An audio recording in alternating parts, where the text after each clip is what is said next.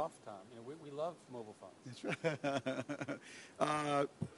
Can everybody hear me? The mic's on? Great. Thank you very much for coming out to our late afternoon session on global growth. We have two great panelists. Eric Schmidt, the CEO of Google, Chairman of Google. What's your latest title now? Executive Chairman, former CEO. Executive Chairman, and former CEO and a dear friend. And Christopher Pissarides, who teaches macroeconomics at the London School of Economics. One of the big issues that I've been thinking about a lot and wrestling with, and it's really going to be the subject of our talk today, so I was so eager to be able to moderate this, is really what happens as we enter this era of hyperconnectivity and the merger of globalization and the IT revolution continue to gather speed. And what does it actually do to jobs? What does it actually do to job growth? Well, we know the internet, on balance, is it's a wonderful job and innovation creator. But the jobs it tends to destroy have been historically jobs that a lot of people without high school or high school degrees have been able to do and lead a decent and a middle-class lifestyle in their respective countries. And that's changing now. There's a wonderful cover story in The Atlantic this month about basically what's happening to jobs, and profiles a young woman actually works in a auto parts factory in South Carolina. And the author, Adam Davidson, he tells he relates a joke in this piece. It's about how factories in America today become so automated. He said, in fact, there's a joke in the South that today's average, cotton processing factory has just two employees, a man and a dog. The man is there to feed the dog, and the dog is there to keep the man away from the machines. And so, Christopher, I think I'm going to begin with that question to you. Is that the future of work?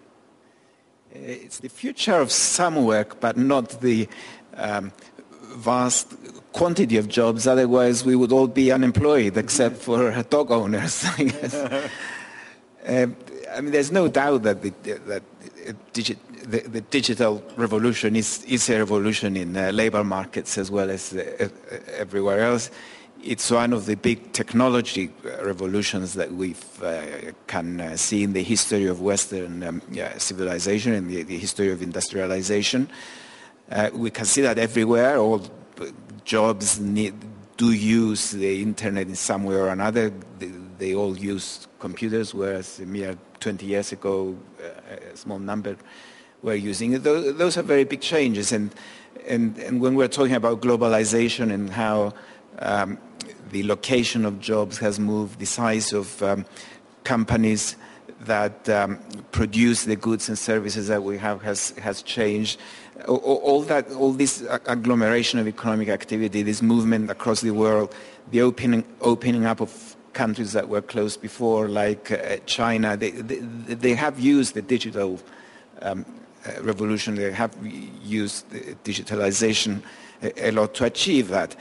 Now you might say, and that I understand is the focus of your question, what does this do to labor markets?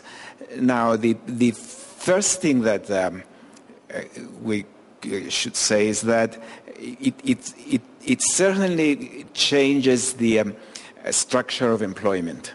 It reallocates jobs to other countries. The new types of jobs come to our countries. That's always been the feature of technological revolutions in the history of industrialization. The first one was in the United Kingdom, and when machines were first invented to do the jobs that people used to do, you had the Luddites, for example, who were breaking up the machines because they felt that their jobs were being taken away. That was repeated again middle of the 20th century with the new industrial revolutions, and I did find, in fact, a famous quote from President John Kennedy, who said that if men, he said at that time, but let's say if our citizens are clever enough to invent machines that can do the job of of men, then surely men are clever enough to invent new types of jobs for them to do. Mm-hmm. And that's really spot on. Because what machines are doing and what the digital revolution has done is to destroy many jobs. Think of all those booksellers in the high street, in Main Street, if you prefer American English. Think of those selling, those travel agencies in Main Street selling, they've all gone. They were replaced by new types of jobs. And that's precisely what it is. There is a process where we're destroying many jobs. Because of the new technology, they become outdated. We are creating a new type of jobs. Now, the examples I've used are rather small examples within the country, but they're the more obvious ones, within single markets. If we look at it as part of the global economy, I would claim that the fact that we lost so many manufacturing jobs in the Western industrial societies to countries like China, it depends a lot on our ability to carry on trade between it at the speed that we do, and that depends on digitalization. Without computers, without the internet, I doubt whether we have been able to do that. Collecting all the information, of course, the manufacturing jobs are not going to come back to our countries, despite what some very prominent people may have said recently. But they're being replaced by other types of jobs that are mainly non-traded services. Of course, we do still need to produce traded goods. What are some examples of those?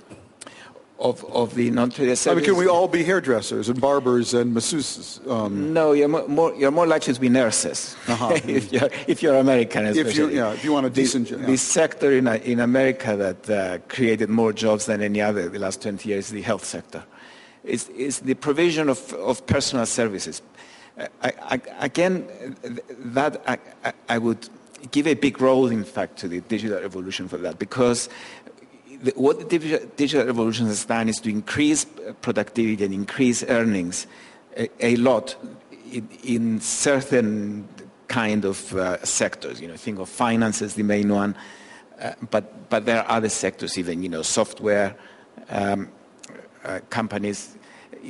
Those jobs are jobs where the top incomes have really increased a lot, and when you work such long hours, when you get all those big incomes, then you expect better services at the personal level. There are many things that you used to be at home. Maybe you got the vacuum cleaner and you went around the carpets. If you had time, you don't have time to do that anymore. You hire someone to do it. More importantly, you get childcare services for all elderly parents. You hire top qualified nursing staff to look after them. That creates a lot of jobs. It also creates a kind of segregation or bifurcation, again, translate into American English, of jobs. I think that's inevitable, and that's where our governments could help to make all jobs look good and meet the expectations of people. But it's that type of job that is being created now that we've lost the manufacturing jobs. Eric, how do you see this? You've had just a unique perch of having really presided over the emergence of this. How many employees at Google today? More than 30,000. More than 30. So you saw it literally go from 0 to 30,000, basically. I mean, not zero, from 2 to 30,000. What have you learned from that experience, and what are you learning today from what Google's doing in the world? The story that Chris has been talking about is one that's been going on for hundreds of years. And it's important not to fear technological innovation and revolution. These kinds of changes are what caused us to have clean water, high quality of life, invention of new law, new legal theories, and so forth. And it's natural for people to fear such changes, but most of the arguments that I hear are fear-based arguments rather than fact-based arguments. And at Google, we have a pledge we asked in America the politicians to give. And we asked them to say, "In God we trust." And they say, "In God we trust." And then we say, "Everyone else has to bring some data to the conversation." And the fact of the matter is that what the professor has said is not only correct, but it's true in many, many countries. And the fact of the matter is that McKinsey, for example, released a report today that indicated that in 30 emerging countries, roughly the interesting ones that we'd like to talk about at Davos, there's roughly 3.5 jobs created for every one lost. So the phenomenon that you're talking about job creation from technology innovation, is in fact net positive. There's no question that people who are not as educated, not as disciplined, not exposed to the markets as much, are affected negatively. This is no different from the loom when it was invented and the impact that it had. And I don't think any of us would want to go and somehow delete the loom from the world. And furthermore, I think if you look at over the next decade or two, this rate of technological innovation is not slowing down. In the article that you talked about in the Atlantic and in many other surveys, what's happening, by the way, is that there's an evidence of a resurgence of manufacturing. Now, we thought manufacturing, and classic economists say that manufacturing is just declining as a percentage in modern Western societies in the same way that farm has, because it was automated. Well, it turns out that that's true in aggregate, but there's also a huge labor shortage for highly skilled manufacturing people, because it's simply straightforward to use sophisticated machinery tools and so forth. The next generation in manufacturing is called the Maker Society, where we can actually manufacture a product that's distinctly for you and do that with automated tools. So what I would say is that at first I would not fear this, and I would understand that there's sociological and societal dislocations from it, but this is how the world gets better. This is how the way the GDP grows. This is ultimately how we leave the world in a better place for our children. Well, let me push back on that a little for the sake of our discussion. No question, this is the history of the world. Technology, whether it's the cotton gin or the steam engine, supplanting. If horses could vote, there never would have been cars. Okay, I mean, we know that. So this is always going on. But is this the question I want to ask you both is this a difference of degree that's a difference in kind? And let me put this example. And will this difference of degree end up actually being the true crisis of capitalism? I'll put it this. I live in Bethesda, Maryland, outside of Washington, D.C., 40, 50 miles from Baltimore. Biggest employer in Baltimore 50 years ago was Bethlehem Steel Company. Now, in those days, as a male, I could drop out of high school, join the steel union, get a job at the steel plant, earn an average wage, doing an average job, buy an average house with an average yard, have an average number of kids, lead an average lifestyle, go to an average baseball game in the summer, and retire on an average pension. Average was... And have 2.2 children. Right, I said, yeah. Average was could actually lead to a decent lifestyle. Yeah. Biggest employer in Baltimore today is Johns Hopkins University Medical Center. They do not let you cut the grass at Johns Hopkins without a BA. And so the real question I'm asking is what you said, Eric, and of course I share everything you're saying, is this a net positive? No, but this is good for the world. But it feels like this time, by the way, when you're living through it, it's always different from the guys before. Right. When the buggy went out, they had the same conversation at the pre-Davos. Yeah, I'm going to push back on that. There are two things that are different. Yeah. Okay. The first is that one of the histories in the last 100 years has been that time is compressed. If you go back and you look at what's happened, the amount of, and this has a lot to do with information networks, the amount of time that you have to think and anticipate and so forth. And it's true because of the development of radio and the development of television. There are people who've studied this and have said that with each expansion of network and contraction of time, you have a bubble because of the expectations of an opportunism that it creates. So that's one thing. And the second is the true exposure of markets to globalized forces, which was not true until 20 or 30 years ago. And you go back there to the gold standard and the changes that our predecessors put through. Those make the crisis very real and every day. Right. Right. So the bankers used to be able to bank in the morning, play golf, bank in the afternoon. They can't do it anymore. They're just as stressed as the people in the online world because they're in 24-hour businesses. Now you say, is that a loss of their lifestyle? They can't play as much golf. On the other hand, it draws a different kind of person. Ultimately, I think the policy answer goes back to governments have to do something which is hard. They actually have to do what they say with respect to investing in human capital. All of us, and I suspect all of you who've looked at this, The core argument here is one of education. Investing in education, especially in needed areas, because that's ultimately the resource that we have before us to solve these problems. There's no other solution. And that's borne up by the statistics. The latest Bureau of Labor Department statistics say if you have not graduated from college, unemployment rate in America is 13%. If you've not graduated from high school. If you graduated from high school, the unemployment rate is about 8.7%. If you've graduated from high school and have a little post-secondary education, it's 7.1%. And if you have a 4-year post-secondary degree in any realm, it's now 4.1%. There are plenty of companies in the United States and some of the other countries I've visited that are very short, highly skilled workers. Right?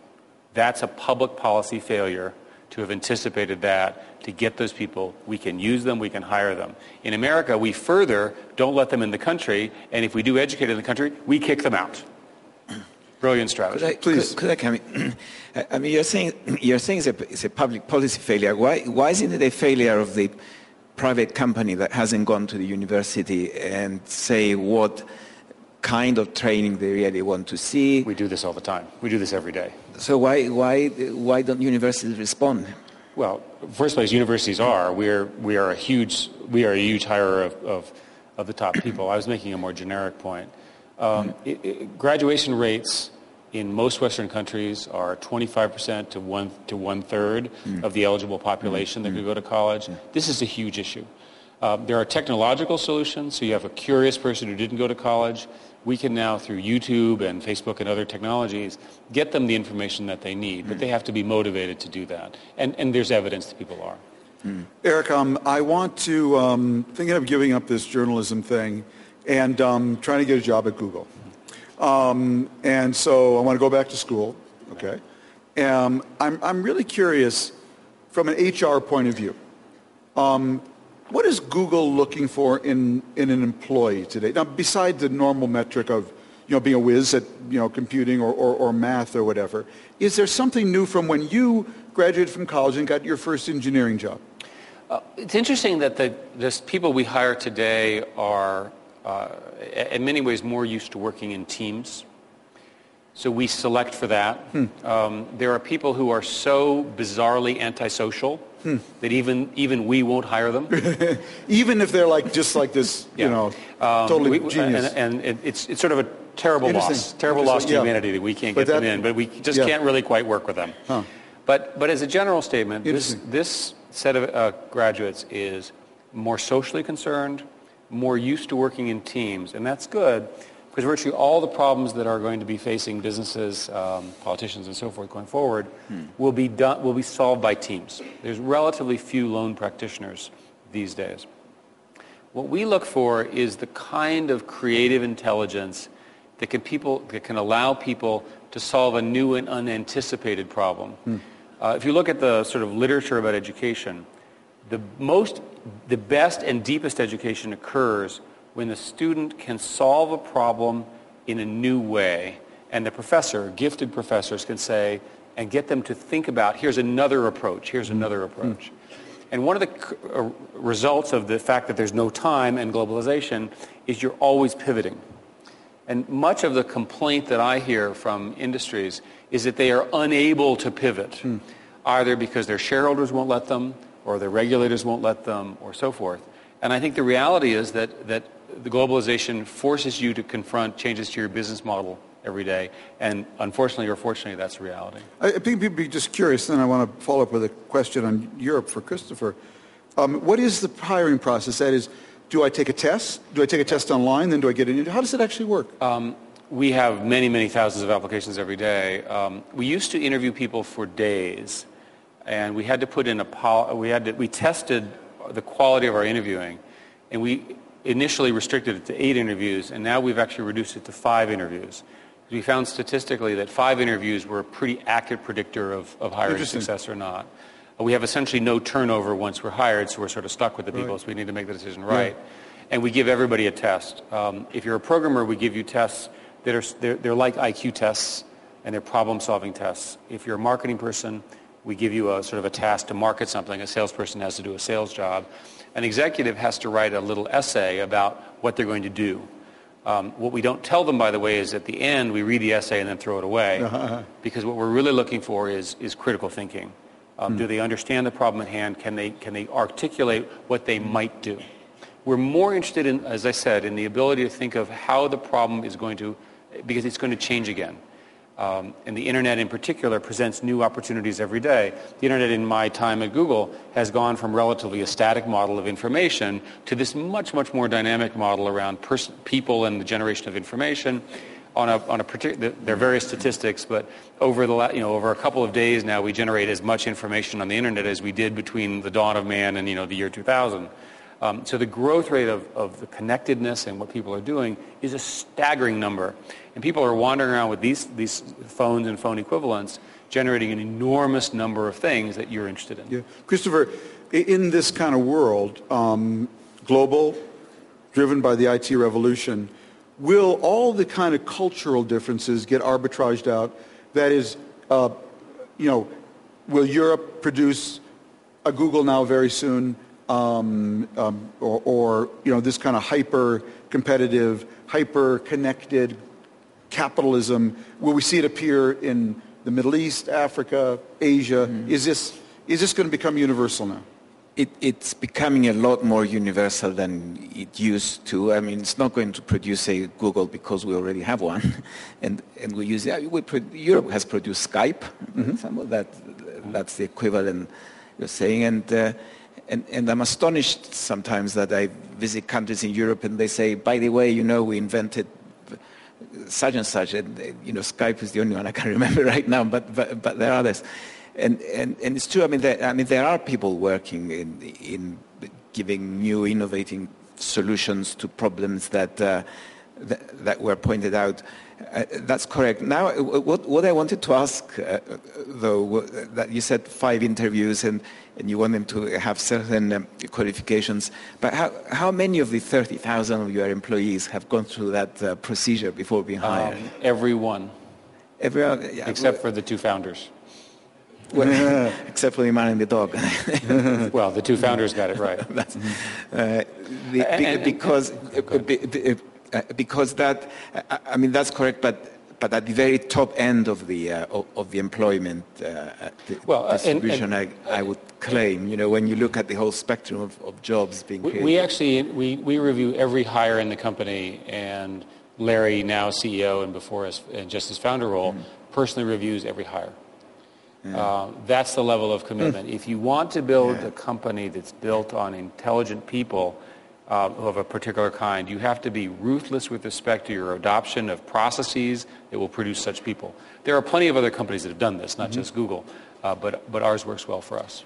One of the frightening things, though, when you think about it, though, if you take Google, Facebook, Twitter, Zynga, LinkedIn, some 5 of the sort of hottest even Apple to some extent. I think you could probably fit all their employees in the LA Coliseum. But let's not reason from specific examples. Each of the companies that you're describing has generated enormous platform ecosystems of companies. Right. Trillions of dollars of wealth, commerce, and so forth are enabled by these scalable network platforms. They've affected, in my view, mostly positively, education, financial markets, distribution of media, and so forth. So picking the lever point to make the general point is probably not correct. A reasonable expectation is that the access to the internet, this time pressure I'm discussing, the globalization of markets, will in fact produce some very large and strategic companies, but also a very large number of smaller companies, because the barrier to entry for being an entrepreneur and entering a small company is much lower. Mathematically, if you look at this, they tend to follow something which is known as Zipf's law, which says that you tend to get, because of network concentration, you tend to get a small number of flagship corporations, such as in this industry, and then a very, very large tail of corporations that build and add value in that. And I think that's probably the true of all networked economies. So, Christopher, if this is the world we're going into, what are the 3 most important public policy initiatives any government has to think about? Okay, let me Backtrack a little bit. In terms of value added, in terms of GDP, wealth creation, there is no doubt that this is correct. That these companies generated enormous wealth, much more than we had before. The network revolution has done. In terms of actual jobs, they created high-profile jobs, but whichever way you count them, they don't come up even up to 10% of employment in any country. They don't come up to 10% of jobs that we're creating in any country. The large number of jobs that have been created are jobs that are created essentially to serve the demands that the people who are at the top end with the incomes have, the kind of services I described before. So you do get this segregation or bifurcation. In fact, I thought you started wanting to ask that question, but you got sidetracked that the average blah blah blah blah. Yes. It doesn't exist, and I agree with you entirely that even though you still have the average to some extent, it's certainly not the way it was when you were living in Baltimore when you started living there, say, years ago. Now the kind of jobs that we see and hear about are the highly paid jobs at one end and the mass of labor-intensive kind of activities at the other. So coming back to what are the public policy challenges, I think public policy challenge number one is how do you deal with the inequalities that arise in such a system, because we know that inequality, and especially increasing inequality of the kind we've seen in our industrialized economies recently, are not popular. They cost politicians votes. In some countries, they might lead to demonstrations and riots in the street from the lower-paid people against wealth. They have Occupy Wall Street. That kind. I think that's the biggest challenge that we're facing, that public policy is facing now. And I leave the other two challenges to you to come up with. Eric, what would be your list? What would you like to see, particularly this election year, but what are the key policy initiatives, if you could wave a magic wand in America, you'd like to see? Well, each country is different. In the United States, 8 or 9% of the employment was tied to this incredibly inexpensive credit boom, which caused overbuilding in both commercial and residential markets. The problem of the private housing market and the collapse there is not a solved problem. I've always assumed that if enough smart people get in a room and argue it out, we could come up with a system which was a shared pain model. So I agree with the professor that the aggregate employment is not high tech. High tech is somewhere between 3 and 5% by most of the numbers. That's roughly correct. So the 95% are in more traditional industries, but they can be served by innovation as well. So let's hear a new way to solve that problem. In Europe, the issues, as we all know, have to do with more flexible labor markets, structural reforms, and so forth, which are the core topic of Davos. It's important to remember when I first started coming to Davos almost 20 years ago, there was a perception that there was going to be a permanent 20% unemployment level, because France at the time was 13 and heading up. This is in the early to mid-90s, because the system was so rigid. And then, of course, the changes occurred with the euro, and now we're facing a similar set of concerns in at least the southern part of Europe. Ultimately, the answer is that governments need to get their act together with respect to supporting the parts of their economy that create jobs. Jobs are created, at least in America, by two groups: export-oriented large multinationals and small businesses. The export-oriented multinationals tend to have a global footprint. They benefit from globalization. They benefit from scale. This is true, by the way, in Europe as well. Small businesses benefit from specialization. And there's no better tool for a small business to use than to use the internet to find that market, and reach their customers, because it's so inexpensive to do one now. We have a few minutes. I want to open it up to the audience for questions. There are some people with microphones that will be circulating. And if you would raise your hand if you'd like the microphone. Our mics are in the rows here, and identify yourself. The lights have gone up. And do we have any takers? There's a question over there. Yeah, right here. And there's a question over there. One there and then one here. Thank you.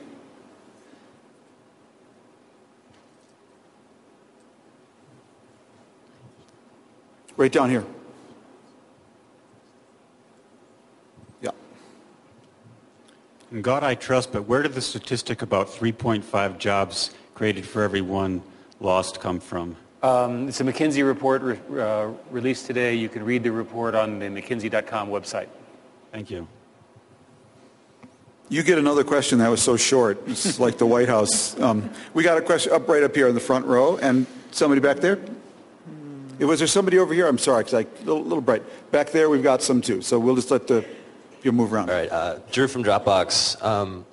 My question is, what do we do when we have, all these BAs and people with advanced degrees who are, learn about all this stuff, but then are confined to, cutting grass or different things that maybe don't exercise what they might not feel like it exercises their potential. What do we do with the kind of, what kinds of cultural issues arise from this? I'm sorry, so which PhDs in which subjects? Just asking in general, what happens when you have all these kids who are graduating? Are you talking about the present now? Are you describing the present? In the future, or just if this why do you assume continues. that's the future? Go ahead. I think let me clarify. Just use your example of the BA cutting grass. I mean, the question is, to paraphrase slightly, but I think is that now that the structure of employment is changing so rapidly, you have many BAs coming out of university or others with a certain kind of training that may have been well suited to the employment that we had 5 or 10 years ago, but not anymore, and there might be disappointment in their expectations. Is that what you're asking? The only solution to that I would suggest actually is that universities themselves and schools, when training, they should mold the expectations of their students in such a way that they would be more flexible to face the new realities that we have with globalization. I mean, there's no point in the university saying, I'm going to teach you this kind of skill and make sure you do it, because if you don't, it's the fault of those big companies that go off and do other things.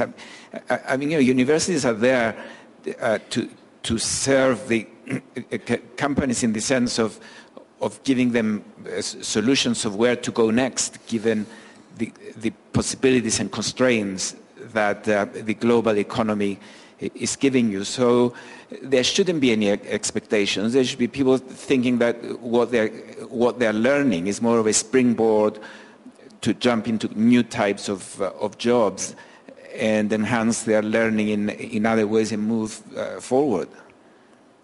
And good universities should be doing that. Does that mean, should we get rid of the tenure system? For professors? Yeah. Of course not. There's a couple more. There's a couple over here, and there's a couple over there. Yeah, you could just, if you see a hand, just give them the mic. Yeah. Hi, thanks very much. Peter Goodman of the Huffington Post. I just want to ask, isn't the job retraining argument really just a red herring for lack of progressive taxation? I mean, particularly in the United States, where you could take all of the people who have officially been unemployed for 6 months or longer, and if you could magically send them to associate degree programs, a lot of those people are never going to get jobs. They're not going to get jobs in 5 years, 10 years. Whereas if you were to address the inequality, which you've already addressed in this conversation, but address it in an active way and move some of the money around, you'd probably create underlying demand that would generate jobs even for people of lower skills. What am I missing? So can I ask you, so what you're asking away, because there is this interesting argument, but there really is no structural jobs problem. It's an aggregate demand problem. I mean, there's clearly some people, or there are some companies always throughout the history of capitalism who can't find enough high-skilled people for the jobs at any given moment. But that's not the big picture, according to the data. And so I'm wondering whether we're just missing the real question, which is, if we had a taxation structure such that we didn't have all this capital that is the result of highly successful wealth-creating companies like Google concentrated in too few hands, there'd be more consumer power and there'd be more employment. Is that wrong? I think you're picking one part of a very complex political argument. If I were to follow that argument, then the U.S. has $1 trillion deficit every year, which is the politicians argue over who gets that. They're spending money that they don't have. Why is that number not $2 trillion, and just give the $1 trillion to the group that you're describing to have them create aggregate demand? If you follow the reasoning, so to me, the question without the context is sort of not really well formed.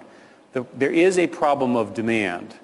Demand comes from a set of factors, including confidence, right? A feeling that my money that I invest in the bank will be secure, that my currency is strong, and so forth. There is not agreement even between, for example, Europeans and the United States over whether a policy of massive stimulation of the economy, which might result in inflation at some point in the future, is desirable over the contraction that Europe seems to have sort of self-done, if you will, by virtue of its processes in the last few months. So I don't think you can answer the question you're asking without looking at all those other variables.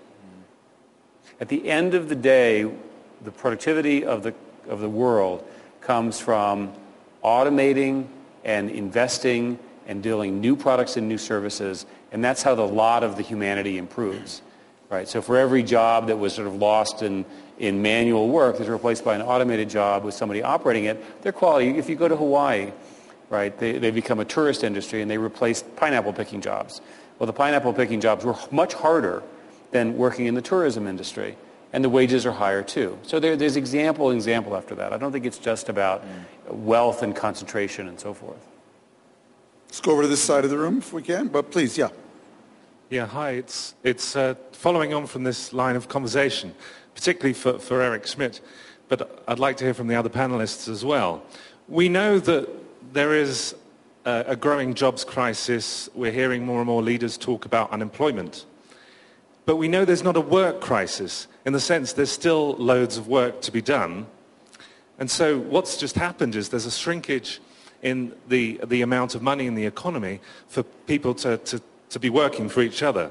So I was wondering, in that context, and in a context where some governments don't want to go further into debt, could Google create a currency to get the world back to work?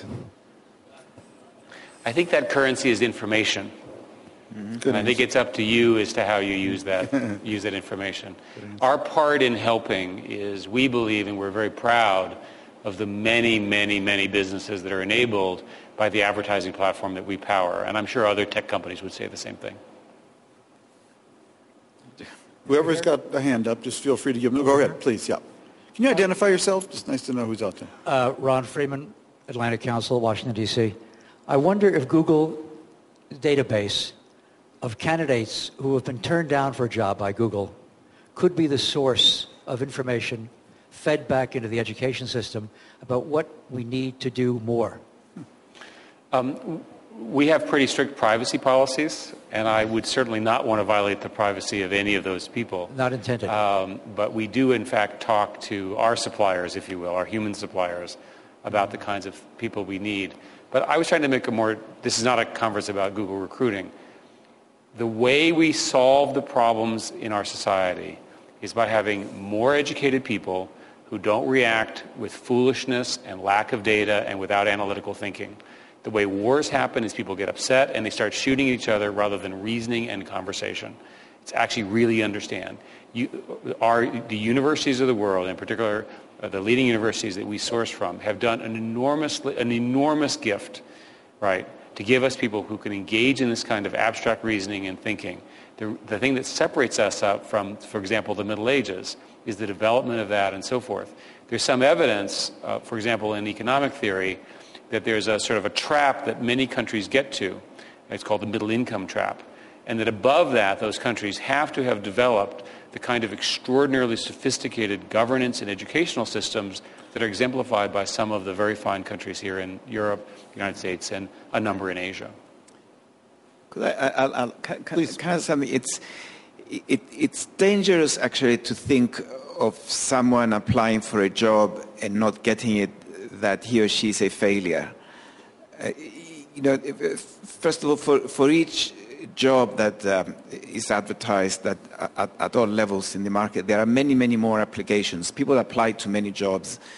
And that, in fact, if I might say so, is the foundation of what's known as the theory of matching in labor markets, which was alluded at the beginning. I mean, people have different kinds of skills, which might be differentiated horizontally, you might say. It's not that one person is better than another, but one person is more suited to one type of job than another. It doesn't mean that the school or the university that trained the one who succeeded to get a job at Google and the other one that either Google or the person herself decided that they are better suited to some other job and applied in some other job. It doesn't mean that one is the university has made a success of one of them and the failure of another. It's very, very difficult to identify failures in labor markets.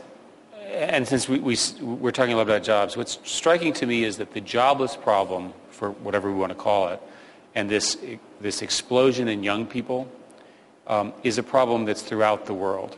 So we talk about it in an American context or a European context, but virtually every government is dealing with this.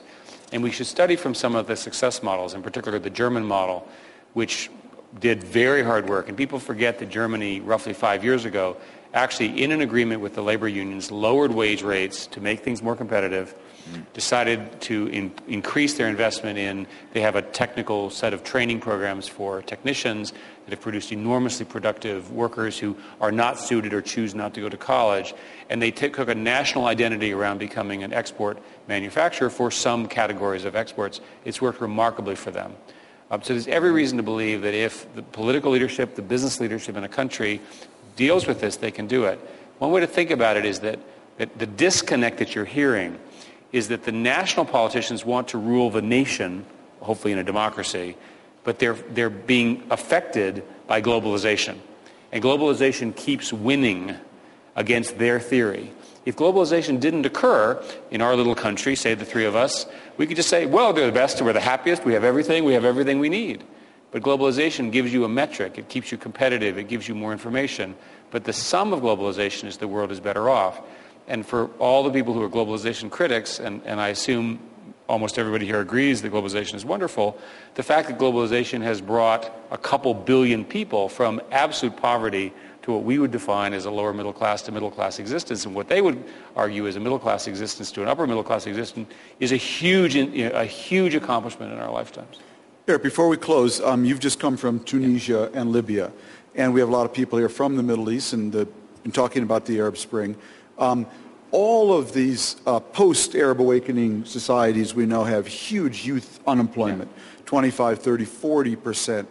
Where do countries like that, do you think, start to tackle this problem? What I particularly like about your question is the answer is it's not America's fault. Okay? It's not Europe's fault. And there's this tendency for the Western world, and in particular America, to say, well, let's go in, we want to fix it, and so forth and so on. The wonderful thing that's going on in the Arab world is the conversation is within the citizens of the country.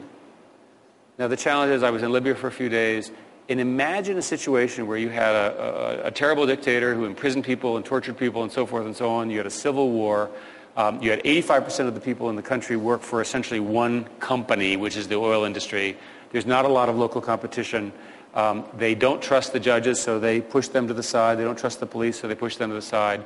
There's 80 militias running around inside the country. It was a leaderless revolution with a transition council, and they're trying to decide right now what their constitution looks like. Oh, and I forgot. Everyone I spoke with owned a gun. The great thing about that scenario, and by the way, these are the nicest people in the world, every one of them, welcoming, friendly. I cannot say enough nice things, and we should help them. The way we help them is let them work on their own problems and help them understand what the best of governance, the best strategic approaches, and so forth. I was going to say, and especially with you, since you really are an expert and I'm just a tourist in this stuff, if you have an opportunity to build a country just from scratch today because of a bad dictator who was exiled or killed or what have you, I think you would conclude that one of the components of your Constitution is you would write in a statement about the importance of having an uncensored internet. And here's why. If your citizens are connected together, and if you have a rule, for example, let's say we have a rule, most of these countries have, the biggest problem is in fact corruption. Let's say we have a rule that the politicians, as part of running, have to disclose their assets, you know, the houses and cars and horses and so forth and so on. And furthermore, that citizens can keep their eye on the real number and that it's a crime to mislead that. You might discover that half the politicians aren't running anymore. But the politicians that you get are the ones that are really committed to serving the leaders. Another thing that you might discover, as long as you have a ballot box, is that the citizens can in fact communicate with each other and discover that their government has gone awry. The thing I learned the most about the Arab Spring was that we take the internet for granted here, and all of us live in, certainly the majority of people here in Davos live in worlds which are not heavily censored. When you live in a country where censorship is the norm, and you assume the phones are tapped, the televisions are completely censored, the radios are completely censored, and everybody's kind of afraid to say stuff, the internet is your only communications mechanism. It's fundamental to your political expression. I think we should, just to go on, we should celebrate the rise of these Arab democracies as democracy moves throughout the globe. Terrific. Chris, you want to say anything in closing? Just to sum up your thoughts on... Yes, well, I agree entirely with the big pictures. Now, the smaller picture of how do you deal with mass unemployment and low employment in these countries, I would begin by completely liberalizing their labor markets and telling everyone that public sector employment has ended, because what has really held these North African and Middle Eastern countries down is that the public sector has always offered the best jobs. They're all queuing to get into the public sector. That should end. Just liberalize the labor markets, find what you are best at doing, and do it and export to Europe or even Africa itself, as we heard yesterday at the Africa debate here. That's where they should begin with the job Terrific. creation. Well, this is a great discussion. If I don't close it, I will lose my job. So thank you all for coming out, and thank the two of you. Yeah, thank you, Tom. Thank you, Chris. Thank you.